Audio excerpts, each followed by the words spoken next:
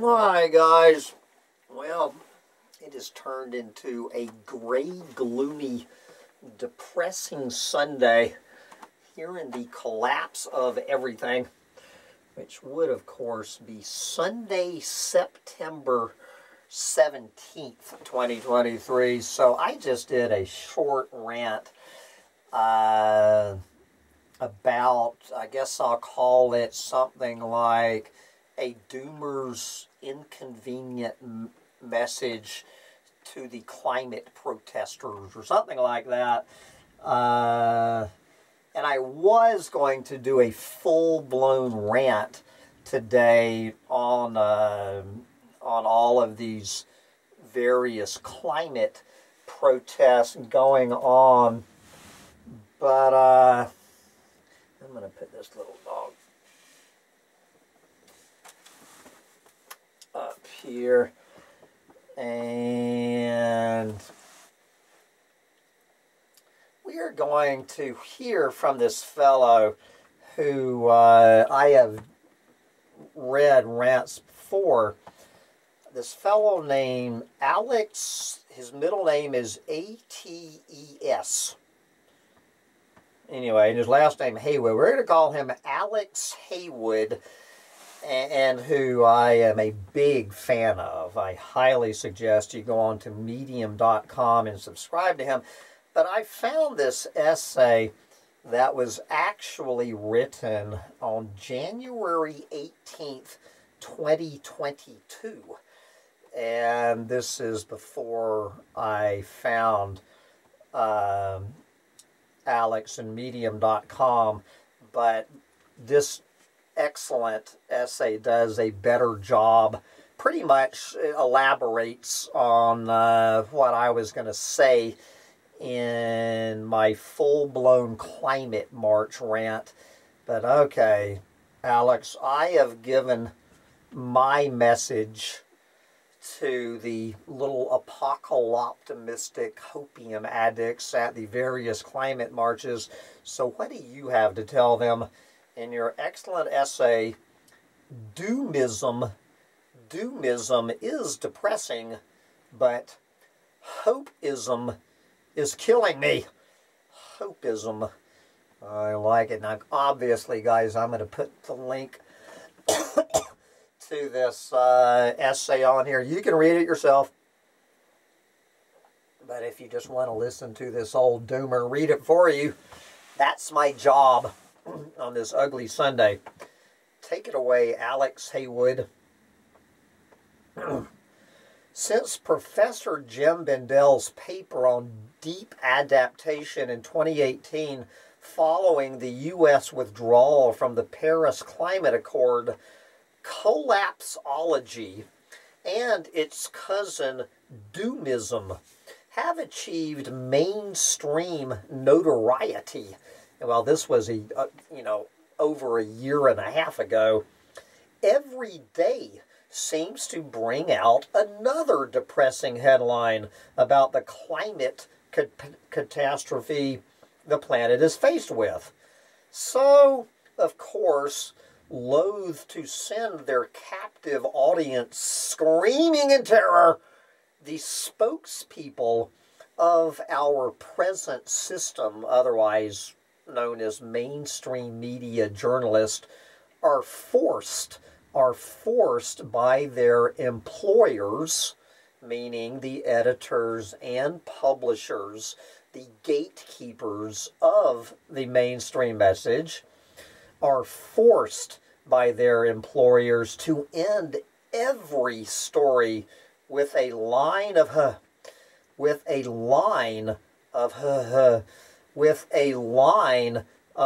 unadulterated horse shit, no matter how trite.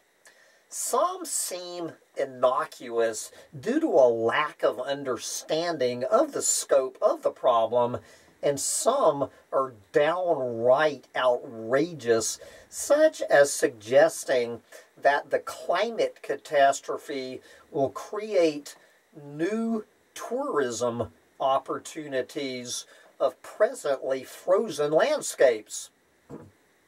Okay. It is not doomism when the merchants of destruction are engineering your doom, and it is not hope when all you have is faith that the capitalist will come up with some yet to be implemented technology you can hopefully afford to save yourself from them. The people who have created the problem are now screaming that it will cost trillions upon trillions of dollars to even begin to solve this problem. The fact that this still has not woken the citizenry up to the scale of the calamity the oligarchs have created is an amazing achievement of propaganda.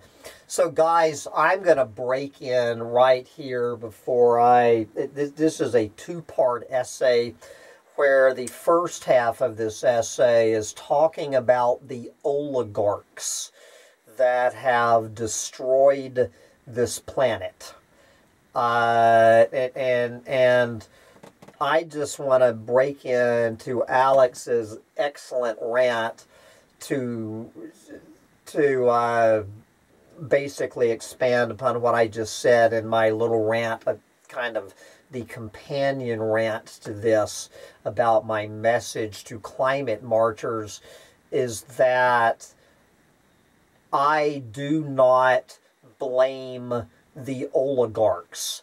I blame every single clueless moron human being on this planet, starting with Sam Mitchell of Collapse Chronicles, for keeping the oligarchs in power by buying their products. As Ayn Rand explained to us in 1957, there is one way to put the oligarchs out of business. That is to stop buying their products. Ayn Rand knew it in 1957. I know it. Sancho Panza knows it. Anybody with two brain cells left to rub together knows ain't gonna happen. We are not going to stop buying their products, so we can thank ourselves for keeping the blue meanies destroying the planet in power. Now, Alex comes back a little bit in the second half, but I just want to make that amplification and clarification that I do not necessarily, I share Alex's disdain for these bastards, don't get me wrong, but I understand 100% where these bastards get their power from. That is from clueless morons such as myself. I'm going to try not to break in too much more. Anyway, back to Alex Haywood. The whole planet has become a Superfund site, and they are as incapable and as unwilling to clean up their gigantic mess as they were decades ago, and now, finally, it is too late. No matter how they might delude you by promising to suck up the carbon they have spat out, the damage they have done knowingly to our climate and biosphere is not reversible in human timescales. So they have to keep on lying to keep the pitchforks in the barns.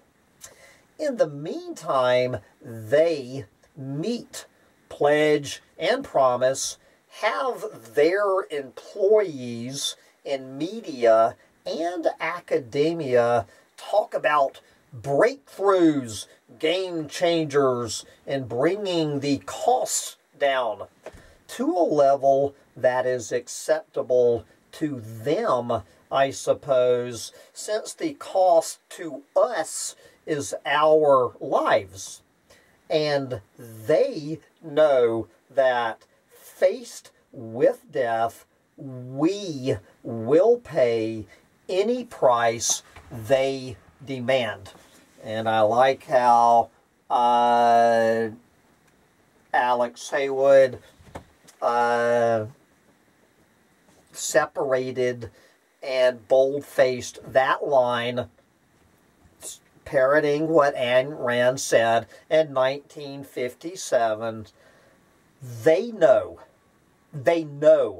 that faced with death, we, the clueless moron consumers, will pay any price they demand, including the price of our own deaths, the deaths of our children, the deaths of our grandchildren, and the death of every single other earthling we share this planet with, and pretty much the death of the biosphere. Faced with that, we will pay any price they demand. So whose fault is it, Alex?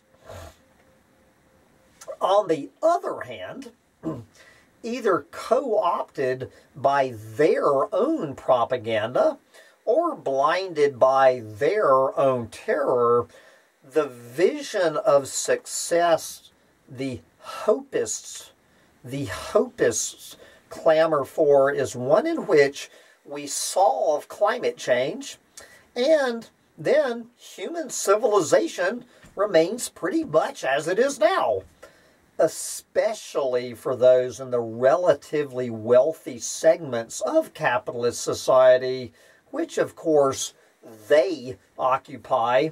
The definition of success, therefore, is that we must meet this planetary emergency precisely so that we can avoid changing anything that inconveniences them or reduces their quality of life or the power they wield.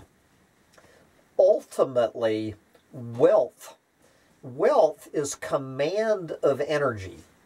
And right now, 10 people on the earth, all white men, control more wealth, hence more energy, than the bottom 3,960,473,500 people, give or take a few dozen, at least on January 18, 2022, 11 a.m. Eastern Standard Time, and getting worse by the second.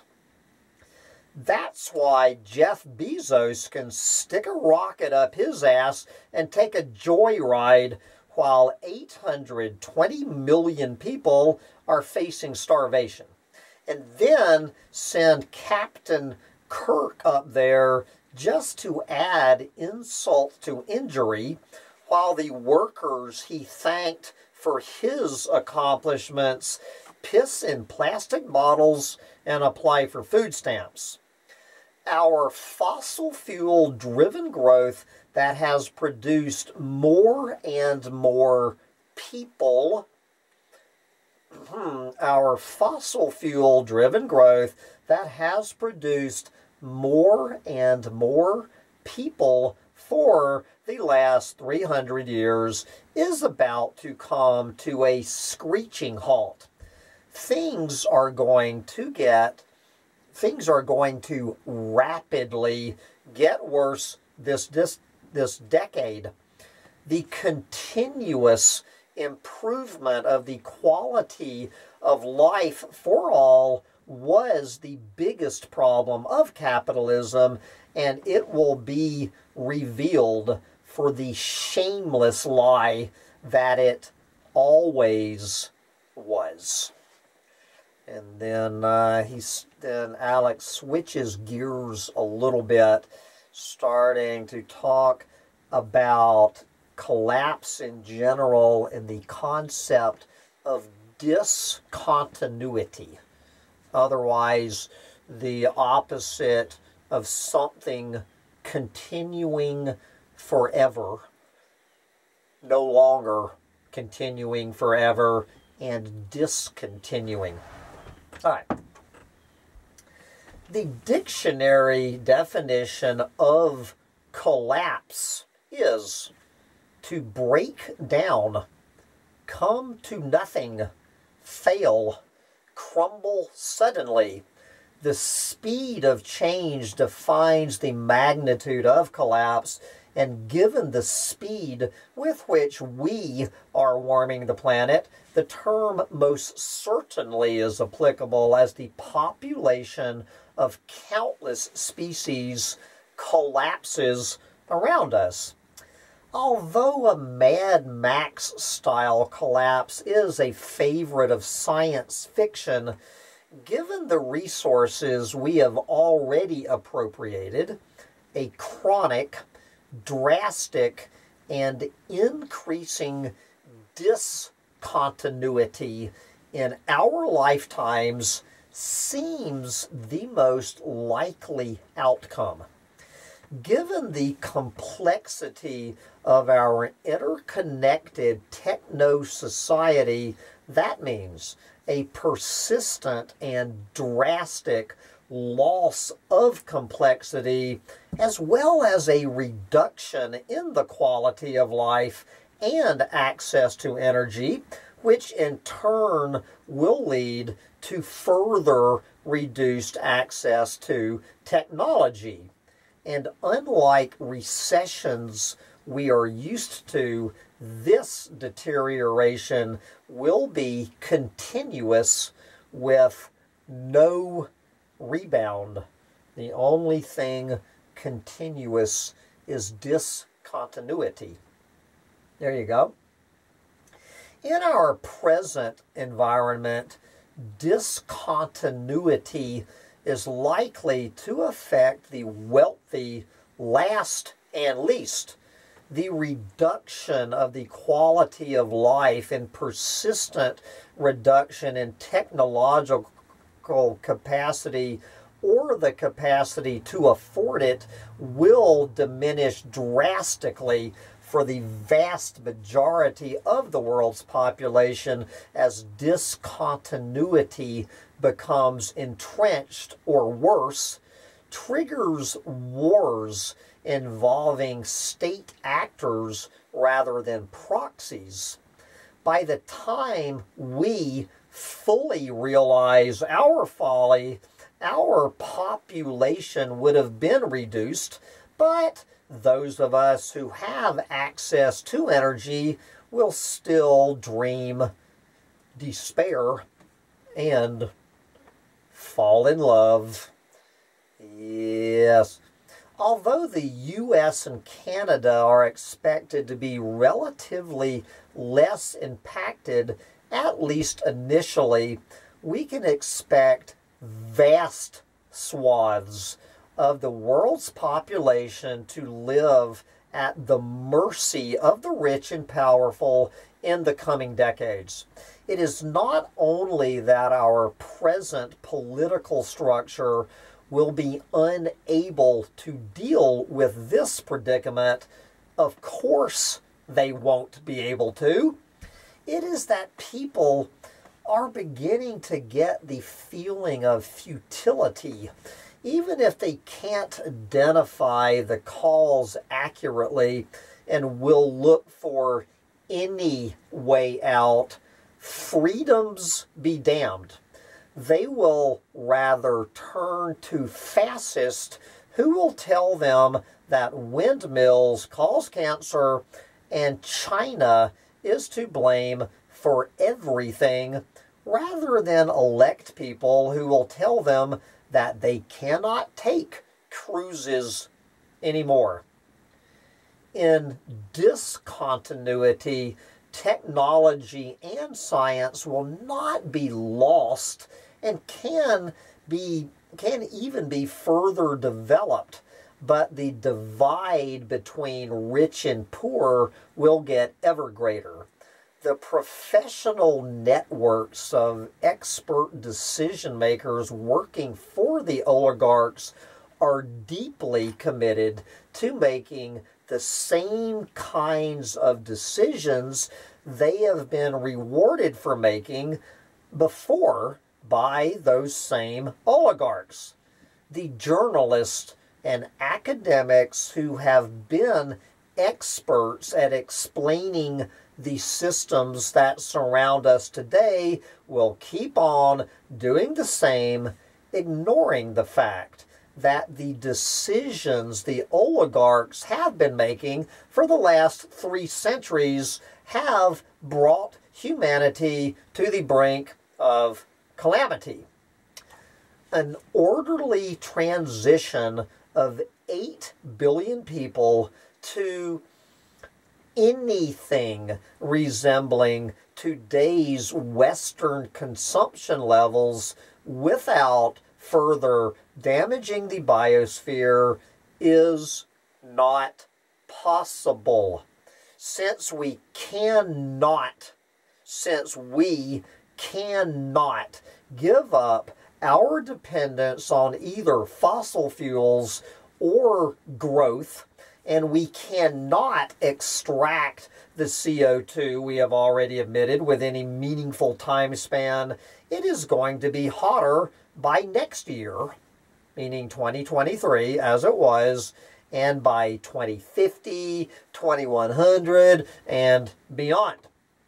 The full impacts of the damage we have already inflicted on the planet have not yet been unleashed on the human infrastructure we call our economy.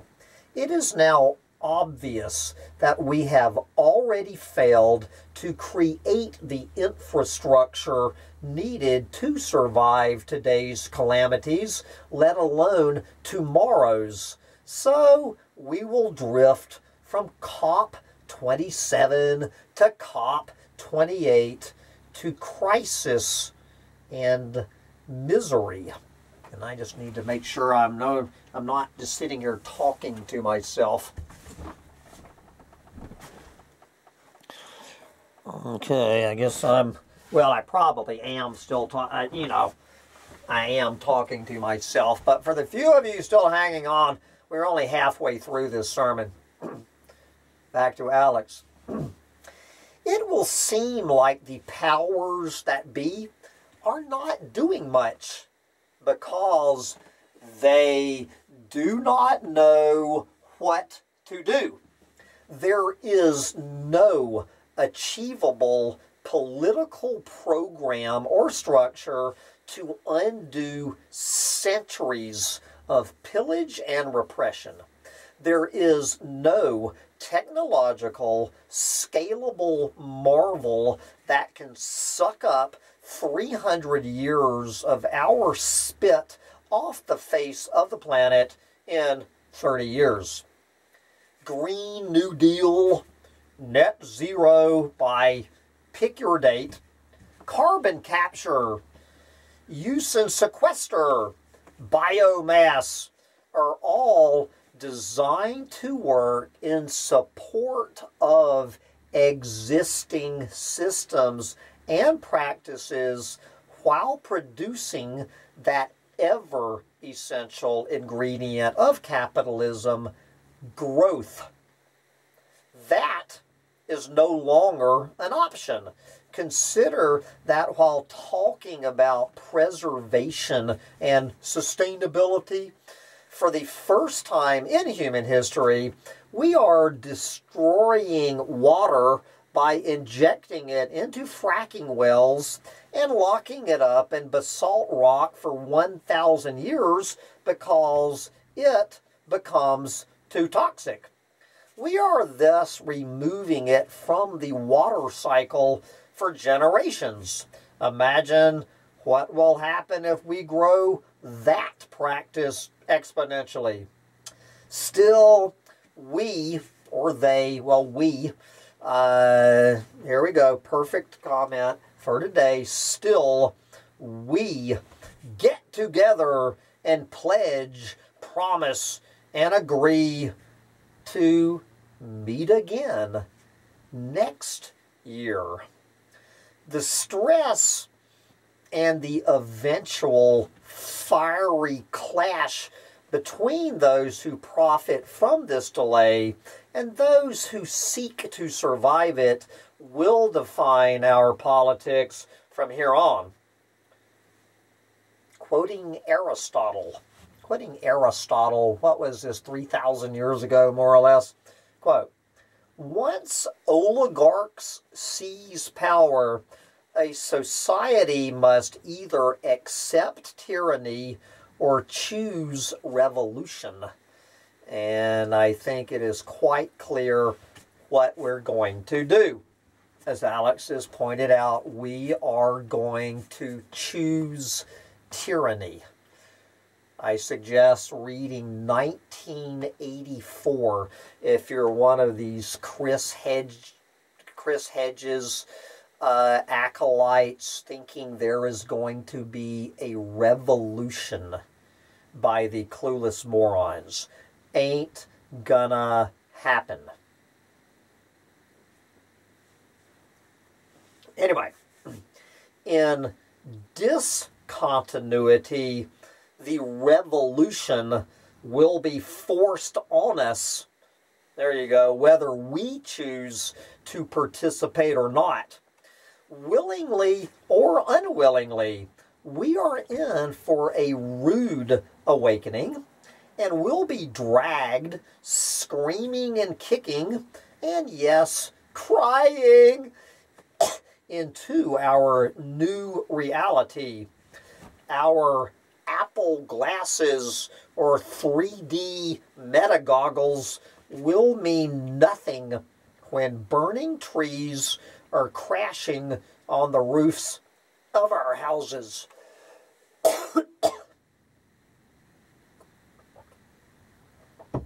So, what do we do? What do we do? How do we behave in the real world, one being shattered by ongoing disruption?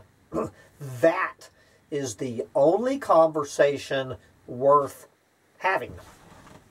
So before we have it, one more time. Unbelievably, but my battery light is crashing. So we're going to get into what we need to do. What we need to do. Those of us who are to survive and aid in those in politics need be comfortable, need to be comfortable with speaking plainly, truthfully, but forcefully to power. We need to be comfortable with uncertainty, loss, grief, and with managing discord and mayhem. If the rules prevent us from changing the outcome of the game, we need to be comfortable with stopping playing their game. Back to Atlas Shrugged from 1957, but of course we will never be comfortable with stopping playing their game. If we adhere to centuries-old philosophies that only made sense to a very limited portion of humanity, all species on this planet are likely to encounter horrific outcomes. The dismal outcome of the nation-state as we know it today is all but certain. But humanity needs to evolve beyond its ingrained tribalism if it is to survive. ain't going to happen. We are tribing up more than we ever have since we left the trees. If the system is to change, we have to change our minds about what it means to be Homo sapiens. We have to come to the realization that our past paradigms of humanity, including growth, profit, religion, race, gender, and wealth, have led us all to the brink of extinction. I'm sure that we are all going to come to that realization. Since the unraveling of the status quo will be driven by reductions in energy availability, it would make sense to collectively allocate our remaining energy resources to response planning and casualty mitigation. We need to develop non-fossil energy sources, to be sure, but we know these sources will not be able to supply as much energy as fossil fuels. We therefore must deploy them strategically and equitably, and not with the intent to maintain current patterns of production and consumption that encourage more growth. One more time, ain't gonna happen. I was starting to get a little bit nervous that Alex Haywood was turning into an apocalyptimist with all of this "we need to" crap. Okay? Whenever you see the words "we need to," whether or not we need to do something, automatically say "ain't gonna happen" and throw it in the hopium bin. So what else do we need to do, Alex? How about this one for a common sense idea? We need to eliminate the profit motive in manufacturing and production to drive consumption down. There you go. Not every innovation needs to be implemented. We need to provide free education, free contraception, free healthcare, free family planning to reduce our population as rapidly as we can. Ain't gonna happen.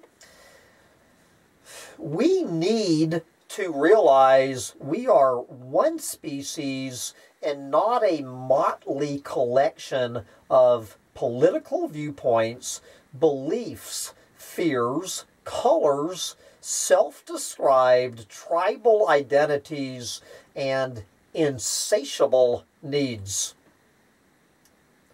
We need to realize the answer to the question, who pays, is actually who doesn't.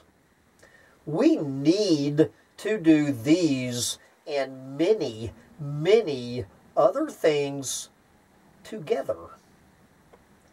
But we won't. Thank you, Alex Haywood. But we won't.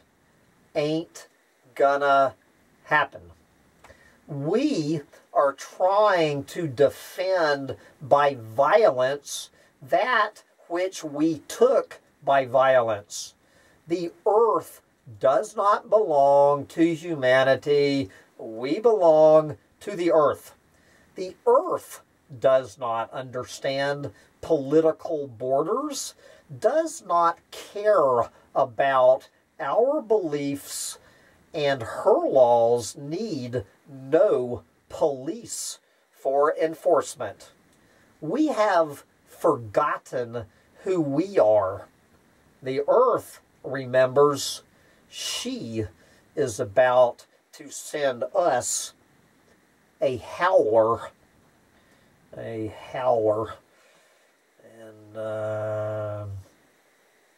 let's see if we have a comment from, let's look at the, there's 9 comments on this article in the past year and a half, but of course Sam Mitchell at Collapse Chronicles had to wrap up this essay with his own comment. I was getting a little worried there toward the end that you were straying into the "we need to" brand of brainless hopium that too many doomers still default to. Glad you clarified that it ain't gonna happen. Any self-respecting doomer knows this. As Ayn Rand explained in 1957, the oligarchs are going to laugh all the way to the bank and then the cemetery, because they know damn well that we clueless morons are not going to do the one thing we need to do: stop buying their products. That sure as shit ain't ever gonna happen. That said, I am off to Tractor Supply for some last-minute deals before their 3-day sale ends. And that is exactly what I need to be doing. Time is running out on the Tractor Supply mega sale, and I am going up to buy some supplies for my tractor while I still can. I highly suggest you get out there and buy all of the products for your tractor while you still can. Bye, guys. I don't believe it. Old dog, are you off to buy some supplies for your tractor while you still can? Bye, guys.